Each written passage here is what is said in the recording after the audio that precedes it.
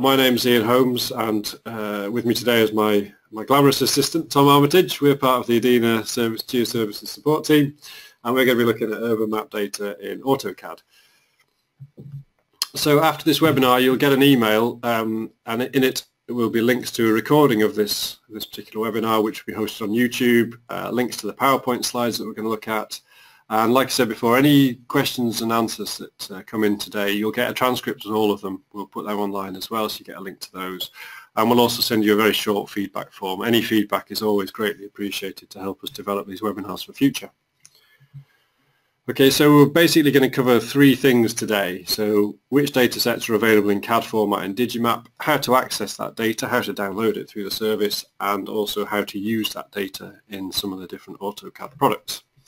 So first thing we're going to do is run a quick poll just to find out which of those particular topics is of most interest to you. So if I just launch the poll, there we go, you should see the poll on your screen now. If you could just tick the topic that you're most interested in today, that would be really useful. Share the results so you can see them. So most people are interested in how to use the data in AutoCAD, and the second one was what data is available.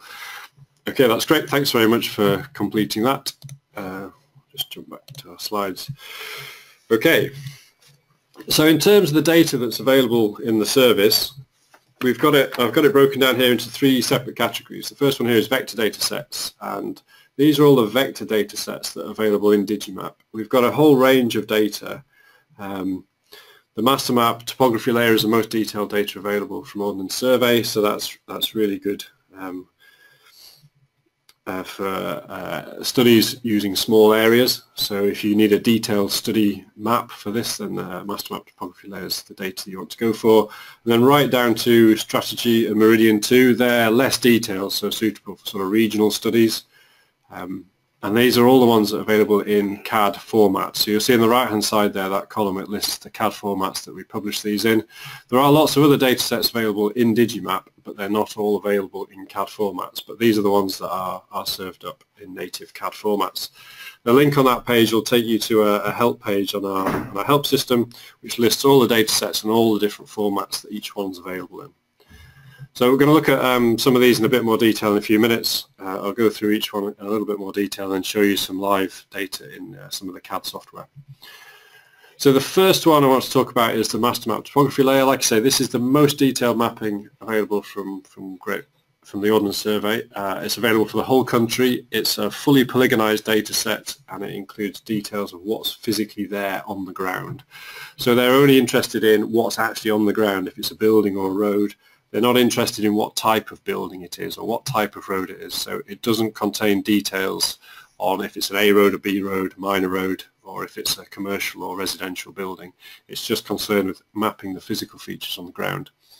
So it's good for large-scale projects, so small areas basically. If you're doing a model for a small area in an urban environment, and this is a data set that you want to take, it's the most detailed that's available. And the last bullet point there says that we provide it in two flavors, so two different color schemes. One's the full color one, which is what's screen grabbed on that slide there. And the second one is as a line work version, or we call it plan style. And I'll show you how to get those out of the system. The second data set that's probably useful for architecture and CAD students is the building height attribute data set. Now this is still an alpha release. Again, it's produced by Ordnance Survey. It is basically the buildings out of MasterMap, the MasterMap topography layer data set, that have been provided with attributes that give their height information, so their height above the surface. And we provide that as an extruded 3D DWG data set. Like I say, it's an alpha data set, so at the moment there is no guarantee that it's free from errors. But in the future, Ordnance Survey are going to incorporate this into the MasterMap topography layer, so it will become part of that particular product. And at the moment, given it's an alpha release, it does not complete coverage for the whole country. As it says there in the bullet points, it's currently only the major towns and cities, and there's a link to the official page on the Ordnance Survey website that shows the coverage, the distribution of that. We do also have the same distribution included in the Digimap data download facility, and I'll show you that when we go through the system. And this was last updated in December 2014, so at the moment it's not been updated for over 2 years, but I believe Ordnance Survey are still working on it, and it will be incorporated into MasterMap very shortly. So these are the attributes that building height dataset provides. You've got one height value, which is the absolute height above sea level, and then you've got two relative heights, so the sort of height to the eaves and the height to the maximum height, in this case the chimney stack. And then they've also calculated, there's the absolute heights of those, and they've also calculated the relative heights of those from the ground. We'll come back to that when we look at the actual data set. Okay, the next vector data set I want to mention is Vector Map Local. This is slightly less detailed. It's designed for display at around 1 to 10,000 scale, and it's good for smaller scale projects, so town level projects. So if you've got a town level project, this is a really good data set to use. Here we're looking at somewhere in the Lake District, somewhere around Ambleside, and you can see it's still got quite a lot of detail with it, and it does include contour information on spot heights. But this is provided as a 2D data set. It's not a heighted data set. But we'll come on to the different heighted data sets available in a minute, which is this next category. So there are a number of different terrain data sets that you can get from Digimap. They fall broadly into two main products released by Ordnance Survey. We've got the Terrain 5 products and the Terrain 50 products. And each one of those has a DTM, a digital terrain model, and a contour variant. And these are the different ones that are available. Terrain 50 contours is shown in grey there because it's not actually released in a native CAD format, but you can import GML into AutoCAD Map 3D. The two bottom products, Landform Profile and Panorama, they're available in DXF format, which can be read by most CAD applications, but they've actually been withdrawn by Ordnance Survey and are no longer updated. So we would recommend taking Terrain 5 or Terrain 50 because these are more detailed and kept up to date. So in terms of the different types, I said you've got a digital terrain model, which is the abbreviation of DTM. So that forms it's a raster data set. It basically forms a surface that you can see in the top screen grab there. And the second version is the contours, which is the lines that you'll be familiar with from Ordnance Survey navigation maps. The difference between Terrain 5 and Terrain 50 is one of detail. So Terrain 5 is more detailed. Contours have a 5-meter interval and the DTM has a 5-meter cell size. Terrain 50, the contours are at 50 meters and the DTM has a 50-meter cell size. So that's the difference between those. So for small areas, take Terrain 5 because that's the most detailed data you can get, and it gives a really nice, accurate representation of the ground surface. Finally, the third category of data you can get from Digimap is backdrop mapping, and the vast majority of this is available in TIFF format, with the exception of the aerial imagery. So there's lots of different TIFF datasets available. Again, these range in scale. So we've got the large-scale data at the top there, master map topography in raster version, and then the small-scale data at the bottom there, vector map district, which for more sort of local or regional scale studies. In terms of the aerial imagery, this is a new collection that has just come online back in October. We launched it last year. We've had good uptake of this so far. That's got 25 centimeter resolution aerial imagery across the whole country, provided by Get Mapping. That's in JPEG format, and certainly some CAD applications can use this. I'll show you a quick example at the end of this webinar where we drape that over a terrain surface to give you a nice 3D model in Autodesk's InfraWorks product. So that's included there. Again, the link at the bottom of that page takes you to the formats page for all of the data sets available in Digimap. Okay, so yeah, here's a sort of screen grab of the 1 to 25,000 colour raster. We've got 10 different products available. Yeah, the largest scale is master map topography, and the smallest scale is mini scale at 1 to 1 million. And these can all be used in CAD by draping over the top. Here's a quick screen grab of the aerial imagery. So this is, like I say, it's a 25 centimeter aerial imagery from Get Mapping. It's in JPEG format. We do get annual updates to it, so the vast majority of the data at the moment is from 2011 onwards, but we're currently processing a large proportion of data for 2015, which will be in the service very soon. On top of here, we've actually laid the building outlines from master map topography layer, so you can see how accurately the imagery follows the outlines of the buildings. We do keep the data up to date in Digimap. We're permanently updating the data. We get data releases from Ordnance Survey all the time throughout the year, and we publish a help page on our system that lists when it was last updated in Digimap and the Ordnance Survey publication date. And we try and keep the data as up to date as possible.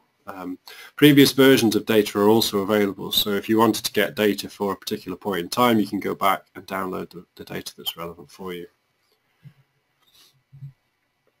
Okay, so the second part of this webinar is just to have a quick look at how you actually get hold of the data. So rather than do it in PowerPoint, I'm actually going to go flip into Digimap. So here we are in the Digimap homepage. I've logged in at the moment. Most of the data we're looking at today is in the Ordnance Survey collection, apart from the aerial imagery, which comes into the aerial collection down here. So I'm going to go into the Ordnance Survey data download application. And anybody that's familiar with data download will know that it's a three-step process. You basically zoom or browse or search or pan to your location of interest. So I'm just going to zoom in on Edinburgh Castle, which is here in the middle of my screen. Here's Edinburgh Castle. The second step is to choose your area. So I want data for Edinburgh Castle. And then the third step is to choose the data that you're interested in. Sorry, the second step is to choose the data you're interested in. So if I want master map topography data, I'll choose that. I might want some building height data as well. And a terrain surface to put it on, so I'll take the terrain 5 DTM. If you're not sure about the different data sets, each one has a little info window, and if you click on this, a little window will pop up and it tells you what formats it's produced in, and you can also see the availability of the data. So when I mentioned about master map building height, I choose the info window. It's got the availability is not national at the moment. If I turn on this availability grid for this, you can also turn it on through the panel on the right hand side. If I now zoom out a little bit, what's happened now is the system's drawn a grid over the top of the map. So I had zoomed into Edinburgh here, and the little grid here shows you where the master map topography data is available for the whole country. If I scroll down the country a bit, and you'll see where it's available for. So if you're interested in some data, you're doing a study somewhere in an area, you can check this to see if the data is actually available. Things like master map topography layer and terrain 5 DTM, these are national coverages, so you can get data for the whole country. But things like building heights, which is still an alpha product, it's not got coverage for the whole country. So you can use the little availability grid there to see where that data is available for. So I'll just zoom back in, okay, and turn that off. So having chosen my area and chosen my products, I then add them to the basket. When you've got the products in your basket, you can choose various things. You've got a few options here. You can choose the version. So when I said that we have older versions of data available, by default you'll be presented with the most recent data that's in the system. So December 2016 in this case, but if you wanted a previous version, you can select it using the drop-down. I'll leave it selected with December. And different products have different availability. So you see building heights is only available for December 2014. We had a previous version, but because it's still an alpha release, we removed the previous version and just make the latest one available. The second column here is the format. This is really important when you're downloading the data that you take the right format, because some applications can't read different formats of data. We produce the different data sets in a number of different formats, and it is dependent on what that data set is as to what format it's produced in. Mostly for CAD applications, you'll want to take the data in something called DWG, which is a drawing format, or DXF, which is an interchange format. So I'll choose DWG for my building heights and my topography data. For the terrain data, CAD applications can read in ASCII data, so I'll take it in ASCII format. The final option I was going to mention here today is this theme option. You'll see for this topography layer we've got the option of choosing a standard or a plan theme. This goes back to what I said before about we produce the master map topography data in two flavors. One is a full color version and the second one is an outline or drawing style. So the full color is the one we call standard, so that's the polygonized data set with lots of nice colors. The second option, the plan option, is the outline style, and I'll show you these when we come to look at the actual data. So to actually order this data, you just give it a name, bear with me, and then you press the request download button, and this lodges the request for data on our system, and when it's ready you'll get an email. The first one will acknowledge your receipt of your order, and the second one will have a link in it to download the data when it's ready for download. So obviously how long it takes to extract that data depends on how big an area you've asked for data and the different formats, because some take a while to process. And how busy our servers are as well. If it's a really busy day, then it can take a bit of time. But usually we say that you should get all your orders within 2 days, but we find in practice it's a whole lot quicker than that for most orders. Okay, so that is ordering the actual data. Okay, the next step is to look at actually using the data, but before we do that, just wanted to run a quick poll on which applications that you regularly use for map data. So this is a different type poll. You can multi-select in this one. So if I just launch this one, if you could tick all the ones that all the applications that you use for your map data from Digimap, that'd be really helpful. If you use other stuff, anything that's not listed there, please tick other and let us know in the questions section. I'll close the poll now. Thank you very much for responding. Share the results. So you see we've got about 87% of people use AutoCAD, but around 38% use some other things as well that aren't listed there. So that's really good to know. We'll have a look at that information and see if we need to develop some more help resources for this. Okay. So using the data in CAD, we're going to do a couple of things here. The first thing is look at some of the master map data and the details in there. The second one, we'll look at the building height data, some terrain files, and final thing will be to do a 3D visualization in InfoWorks.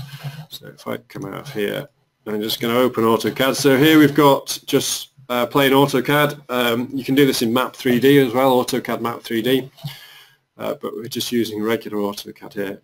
And I've already downloaded that area of Edinburgh Castle offline, and I'm just going to open the file here. When you open data from Digimap in AutoCAD, you will get this prompt saying it's not been produced by an Autodesk product. You're fine to open it. It's just because we use different software to create the DWG version of the data. We process it through something called FME. Just zoom to the extent of the data. So here we go. Here's Edinburgh Castle, left-hand side of the screen. If I zoom in, you'll see how detailed this data is. We've got the full set of the data here, so you can see all the detailed outlines around this war memorial. We've got all the text, the labeling, all the different features are included here. Now with this data, all the attributes are stored as X data. So if I click on the list X data, then choose a feature, all the attributes that exist in this OS master map feature are displayed as X data. So here you'll see it's a building. I chose the war memorial. It's got a calculated area because it's a polygon. It's got a version date and various other feature codes and different things that distinguish it in master map. So all data in master map is attributed with a bunch of things, and in the DWG version we store that as X data. So yes, it's a nice detailed data set, most detailed available across the country.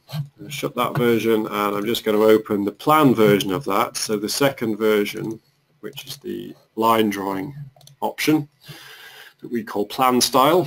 So you'll see now when this comes in, it's exactly the same area. If I zoom in on that war memorial again, you'll see it here. But now when I hover over my cursor, this is displaying lines. So we don't have polygons in this data set. So if I choose to see the attributes attached to each of these, choose a line, you'll see we don't have an area value because this is a line, but we've still got the information to say that it's a building, what theme it's in, what version date, various of the different attributes that Ordnance Survey provide. So for detailed data analysis and modelling, then this is the data set that you should take. It's the most detailed that's available. Let's turn this one off. Okay, the next thing I wanted to do was to open the building height data set. So for 3D modelling,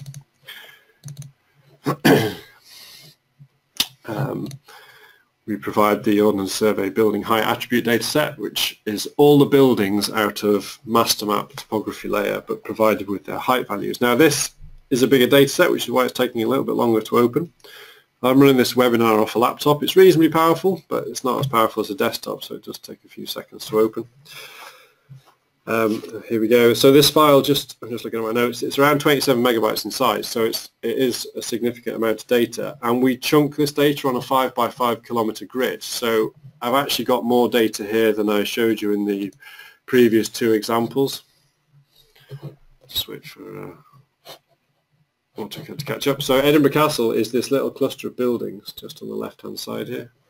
There we go. Just jump now to the middle. So if I zoom in on these, and just to see, so you can start to see the detail. And okay, so here's the different buildings that make up the castle. Now, if I use this orbit and rotate tool, and I'll move this, you'll see they come to life. We should see it in 3D now. Hopefully you can see this. It's not too blocky or blurry. If I just keep going up, you'll actually notice that these buildings are floating in midair. So we've provided these using the height attributes from Ordnance Survey, and we've actually given them a base height based on the information from Ordnance Survey. If I just scroll back to the slide that explain the different attributes. So what we've done here is we've taken the base height using this abs h min value, the absolute minimum height, and we've taken the roof height as abs h2 because we found this gave a slightly more realistic visualization. If we use abs h max, you get really funny high buildings where it's just a really tall chimney pot and things like that. So we've used the abs h2 value, so the absolute height of the eaves effectively in this case. So that's why these buildings are floating in midair. So if you're going to take the building height data set, you really need to put a surface with it as well. And this brings me nicely on to the work that we've done to align all these data sets together. So using the insert attach option, I can actually attach a surface underneath this. And what I'm going to do is put the terrain 5 contours in here. So for the same area,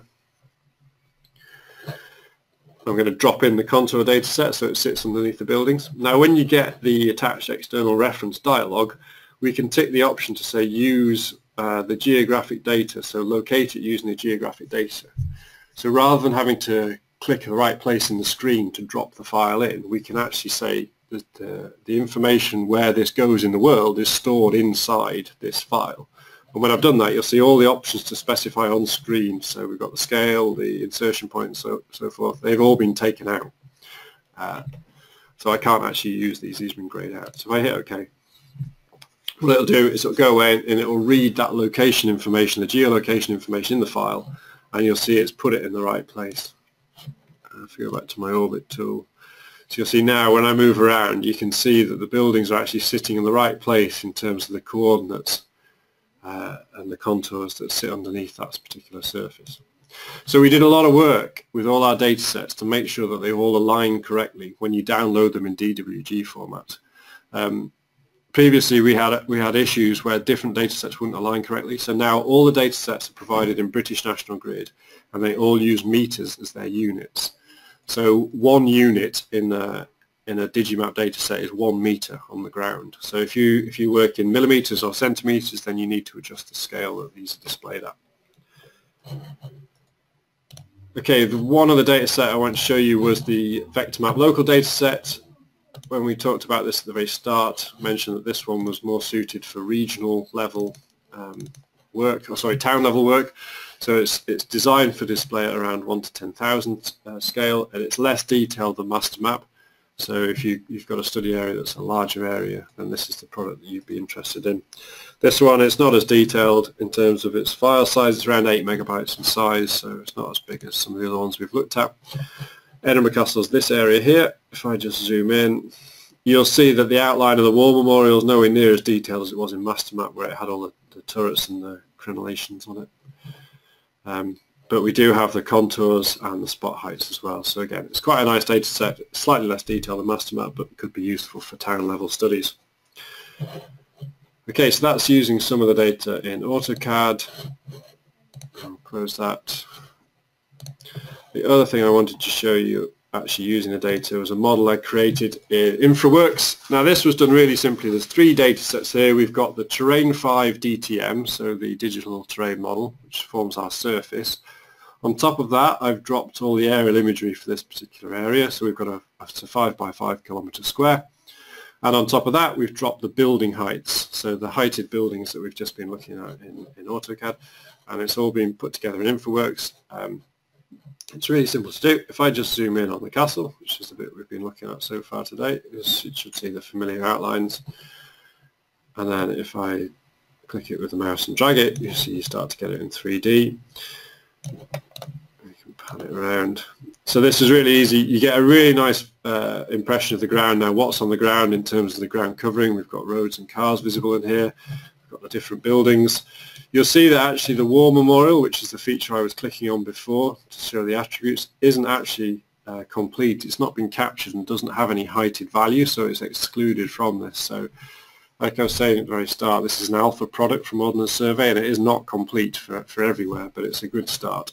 And you'll see obviously the inside of this building is being shown as hollow, whereas in reality there is a roof on there. It's just not got a height value for that particular portion. So this is a really quick model to make in InfoWorks, and it's a really nice way, hopefully you can see, of visualizing your data in 3D. Okay, so just to jump back to the slides, a couple of things I wanted to mention at the end. In terms of loading MasterMap into AutoCAD, I just showed you the DWG version there, where all the attributes are stored as X data, the extended attribute data. If you need to do interrogation of that data, it's not so easy, but you can actually load GML format MasterMap into AutoCAD. There is a template that you can download from the Autodesk website, and when you do it that way, you have more control over what comes in, what features are imported, and you can do more analysis on the attributes. We have a help page on our system that explains that process in a little bit more detail, because it's slightly more involved than just dropping in the DWG. You actually have to go through a menu system and choose different options. Okay, a couple of recent developments to discuss. So people that are using some of the other CAD software, we've started producing the Terrain 5 DTM also in an XYZ format, which is required for some other applications. We've also standardized all of our DWGs so that they use British National Grid and they all overlay correctly. And the third bullet point there was actually released aerial digimap just in October. So if you want to get hold of high quality aerial imagery, then you can get that from the aerial digimap service if your institution subscribes. In terms of help resources that we've got available, there are a number of help pages that we have available on the system. You can get these from the Digimap homepage. If you go to the home page, we've got a resources link top right of the interface. It says Resource Center there. And then down on this page, under GIS CAD resources, we've got a section that looks at AutoCAD here. And if you click on there, this will take you to all the pages we've got about importing data and using the data in different CAD applications. So we've got a summary page. I mentioned about importing MasterMap from GML. Here's the help page that describes this particular process. So hopefully these pages will be useful. If you're not familiar with them, please do have a look. If you have any questions or topics that you'd like covered in help pages, please let us know, because we can always develop these. We are continually developing them. So that's really all I wanted to cover today. The final thing is to run one more poll, just to find out how you found it today. If you have any comments about it, please let us know in the questions area. We will send out a really short response, a sort of survey response that you could be really grateful if you could fill it in. So if you do have any comments or suggestions for further webinars, please do let us know. So I'll just launch this last poll. Thank you very much for attending. And yeah, if you do have any questions, we'll stick around for a few minutes and answer any that come in. Otherwise, thanks very much for attending, and you'll get an email in the next day or two with all the links that I sent at the very start. Thank you very much.